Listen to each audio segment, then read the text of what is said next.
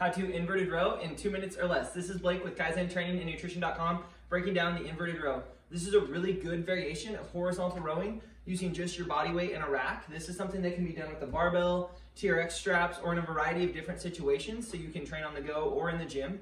I prescribe this in our beginners program as a way to start to learn to perform a horizontal row variation, but this is something that's really cool because you can modify it to make it more difficult for advanced trainees or easier for beginners. The higher up on the rack the barbell is, the less of your body weight you're actually going to be pulling.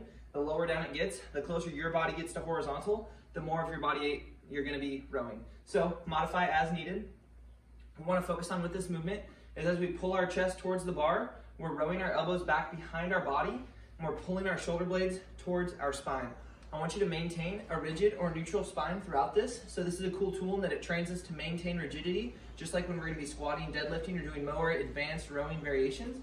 What you're going to do to start is you're going to come here, and you're just going to hang. So I've got my heels, I squeeze my butt, squeeze my gut, and I'm going to pull myself up towards the bar. Elbows behind my body, towards the bar.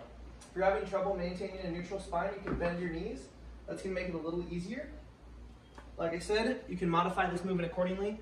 Straightening out your legs is going to challenge your entire posterior chain a little bit more. Bending your knees is going to make it easier.